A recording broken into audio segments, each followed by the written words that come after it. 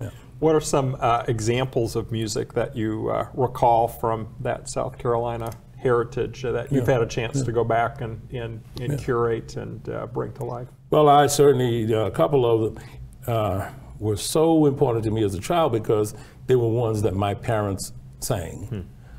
Travelin Shoes. I always found it fascinating because my mother and father would do it in the kind of dialogue that was almost like a little scenario, a Shana, a play, because there are different characterizations there, you know. Death comes knocking at the door, talks to the sinner, are you ready to go? No, no, no, no, no, because I ain't put on my traveling shoes. And it goes on around to the Christian. So it was as much fun as it was a message in this, you know, until he gets to the Christian who says, you know, I'm ready to go. He bent down and he buckled his shoe.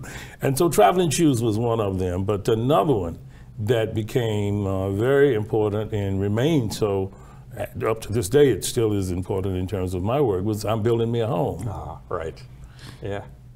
When I sang that really on a bus trip with Dr. Whalen, he said, that is the most wonderful tune. You need to write that down. And I wrote it down. And, you know, at that time I was just really beginning to become really facile with manuscripting and doing things of this sort. But I captured it enough to be able to recall it and a few years later and built a spiritual arrangement for TTBB Voices around that. Benjamin Elijah Mays heard it, and he was immediately moved by it and said, oh, this reminds me so much of home. Well, he was born right down the road from me in 96, South Carolina. I'm from Cowpens. And he wanted it everywhere he was that we were, which was fantastic for me.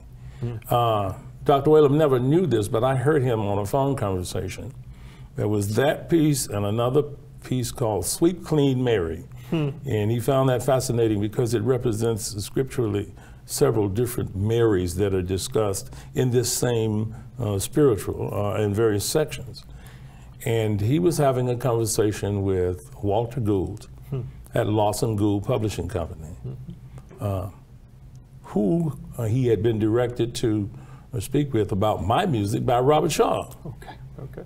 And I stopped at the doorway because I heard him discussing my pieces, and he was saying, and his writing is solid, and his voicing is good, and he deserves, you really need to look at this music. And he never knew, because I just walked away, but he never knew that I heard that conversation. But that was the result of the first published pieces that I had. The first and second pieces were Sweet Clean Mary, and the second, I'm Building Me a Home. Some people think I did I'm Building Me a Home for Spike Lee's movie School Daze. Well, it turns out that Spike was a student at Morehouse, and he heard that piece in one of the chapel services. As a matter of fact, I was the one singing it, and he said, I have to have this piece in the movie. So I really did it more because of Dr. Whalen's indulgence and the fact that Benjamin Mays appreciated it, and then ultimately Spike wanted to use it as the prologue in the movie School Daze. Amazing, amazing story. Wow.